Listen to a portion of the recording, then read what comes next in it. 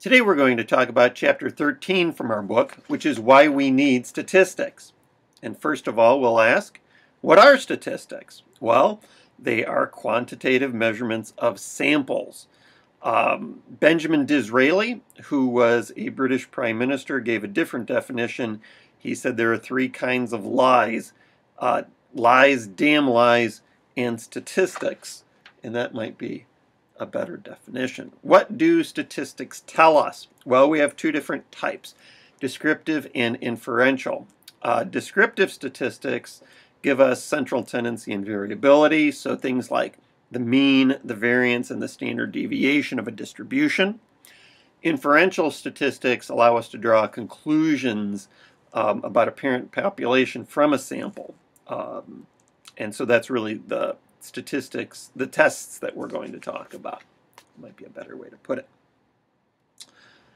Your book tells a story about a detective, and the person's probably guilty, and in statistics we can only state that the independent variable probably affected the dependent variability. So it's the probability given the evidence. And by the way, this is a false example in your book, because in experiments we actually manipulate the antecedent conditions and observe the whole time. So we would be able to see what happened with Ms. Adams. Is she guilty? What's the motive? That's the question the detective should be asking. Don't they watch crime shows? We can't prove the independent variable definitely caused the change, but we can state the probability that our conclusion is correct. So it's basically internal validity stated probabilistically, if you want to think of it that way. So what is a sample in a population? Populations, really any set of people, animals, or whatever that have at least one characteristic in common. So it could be college sophomores, it could be American asthmatics, male American asthmatics. They have at least one characteristic in common. A sample is a subset of that population, and we use that to draw inferences about the population. A key point to keep in mind is that samples are much smaller than populations. Let me give you an example from the presidential election of 2012, which President Obama won, and Joe Biden. 125 million people voted in that election, but accurate polls polls were able to interview only 2,000 people and accurately predict how the population was going to vote. So 2,000 people could accurately predict the voting habits of 125 million people. And so it shows the power of statistical methods here. So what is statistical inference? We essentially, like I used in the voter behavior example, we extrapolate from our sample to the population from which it's drawn. The differences in scores. Basically, when the researchers report an outcome like that, it means that there was no treatment effect. So they're saying that the independent variable has no effect. This is what's predicted by the null hypothesis. The null hypothesis is saying that whatever treatment that we do has no effect until we can prove otherwise. What is variability? Well, it's the spread of scores around the average. If you want to think of that, statisticians hate the word average because it gets misused. They prefer measures of central tendency like mean, median, or mode. But it's easiest to think of variability as the spread of scores around some average. So which of those samples has the most variability? Well, the one with the largest possible range of scores, so that overarching one there. As a note, our sample always systematically underestimates the amount of variability in the population from which it's drawn. And you can do a very simple thought experiment on this. Consider the height of people in a classroom. You can figure out what the variability is in the classroom, but the variability in the population is always going to be greater. There's always people who are taller and smaller in the general population than there are those people in the classroom. Even if you have a classroom of basketball players, there's still going to be people taller and smaller than them. What is the null hypothesis? It's a statement that scores came from the same population and the independent variable does not significantly affect the dependent variable. This is what we assume to be correct until we can prove otherwise. So until we can prove otherwise through our statistics, we have to assume that the independent variable has no effect on the dependent variable. So what is statistical significance? The difference between our treatment groups exceeds the normal variability of scores on the dependent variable. So the means between the two groups are so different given the variability in the samples. The alpha level is the significance level that we set. And so 0.05 is the standard that we use in the social sciences, but people can go with 0.01 or even more. But the alpha level is your chosen level of significance, and you can actually choose it. So the alternative hypothesis, H1, or sometimes represented as H sub A, that's the statement that the scores came from different populations and the independent variable has significantly affected the dependent variable. Excuse me.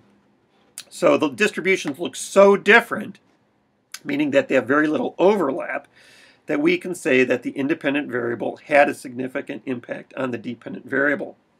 So the means are significantly different given the variability of the samples. When can we reject the null hypothesis?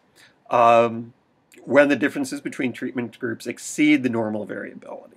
So our entire goal of the research is to reject the null hypothesis because we want our independent variable to have a statistically significant impact on our dependent variable. What about frequency distributions? Well, that's the number of people on each value of the dependent variable. This is probably the most common way to present data. If you've ever seen a normal or bell curve, that's a frequency distribution. What does it reveal? Well, let's talk about the horizontal or x-axis, which is the abscissa, or the vertical or y-axis, which is the ordinate. You can calculate the total number of participants by adding the frequencies. That's true. Or you could read the methods section of the paper where the counting is done for you. Some people are very thorough. They want to come up with their own numbers. Why does rejecting the null hypothesis depend on data variability? It's as I've been saying, really what statistical significance is the difference in means given the variability in the samples. Okay, so that's why we're always interested in not just the means, but what's the spread of scores like. So the greater the variability, larger the difference between groups in order to reject the null hypothesis. True. So your distributions are likely to have some overlap. What's the difference between directional and non-directional hypotheses? Well, a directional hypothesis predicts the direction of difference based on the independent variable. This is also called a unidirectional hypothesis. You believe that the independent variable will affect the dependent variable in a very specific way. And so you can make predictions based upon that.